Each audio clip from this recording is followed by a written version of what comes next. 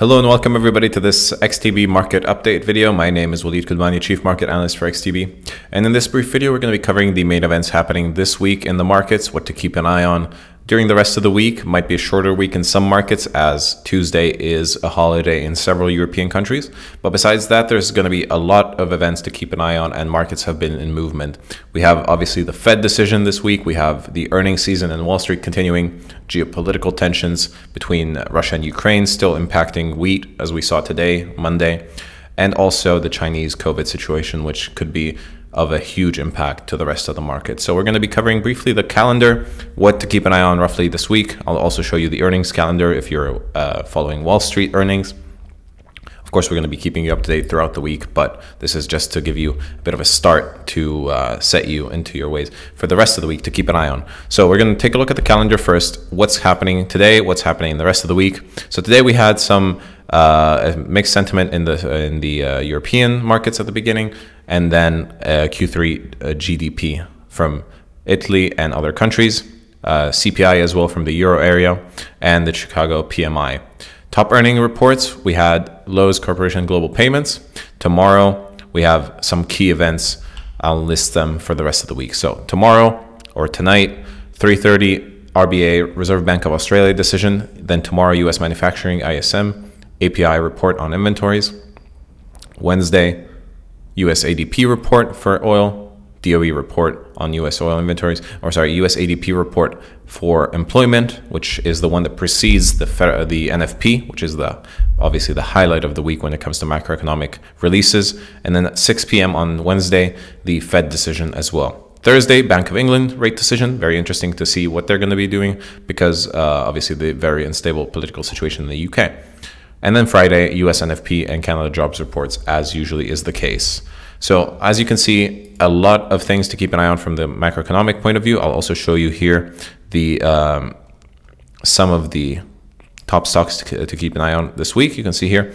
So Tuesday, AMD, Airbnb, EA, Electronic Arts, Pfizer, Uber Technologies. Then we have Wednesday, Booking Holdings, eBay, Etsy, Robinhood. Of course, some of you may have heard of that. Then Thursday, Barrick, Coinbase, Kellogg, Marriott, Moderna, PayPal, Starbucks. You can see a lot of big names, and then DraftKings, the betting service, on Friday. So the earnings season is also in full swing. We had the mega cap companies last week, and then we have a continuation of that this week with some major companies. Let's take a look at the charts just to give a brief overview of what's happening in the markets today. Monday, the 31st of October, Halloween. So pound, I'll show you here. Actually, let me make the view even bigger here. So you can see pound gaining at the start of this week and then at the end of last week. You can see here pulling back today though, but still significantly above the lows that we saw just some time ago. Trading right now around 115 as the US dollar, as I'm going to show you here, has been strengthening a little bit, but reaching a high of 116.4, which you can see here was last reached about the middle of September, the 13th of September, before the crash that saw the low of around 103.5 after the announcement of the fiscal policies by the Truss government.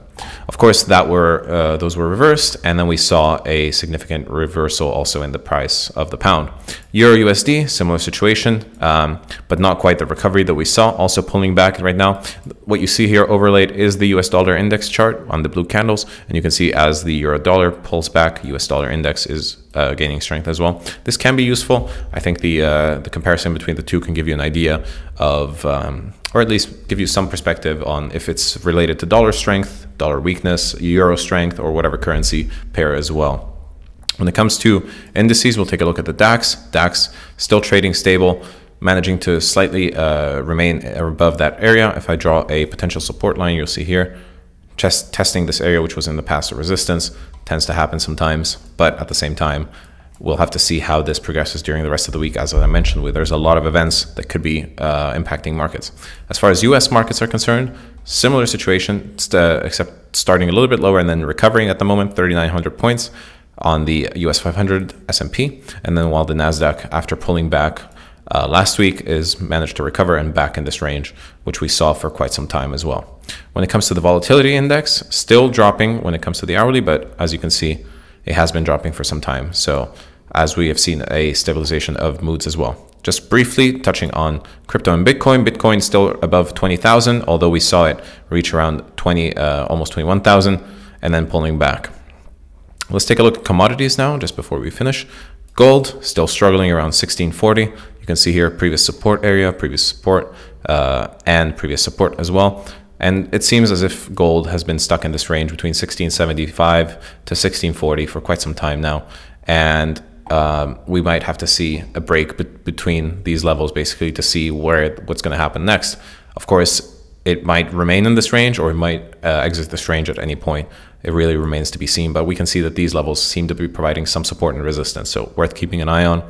And when we go and take a look instead on oil prices, oil prices continuing to pull back a little bit. Part of this is the Chinese concerns, because obviously China imports a lot of oil, and the potential of them shutting down their economy as a result of their COVID policy has had a significant impact, not only on oil prices, which it significantly has, but also on the general market sentiment, because being a main importer of many raw materials and exporter of many goods, and also secondhand components and all of that, it could be really tied to a lot of several effects that might happen. So WTI, similar situation, pulling back slightly, testing a potential support around 86-ish, and you can see here hovering in this area. Some interesting candle formations as well, but at the moment you can see more red than not.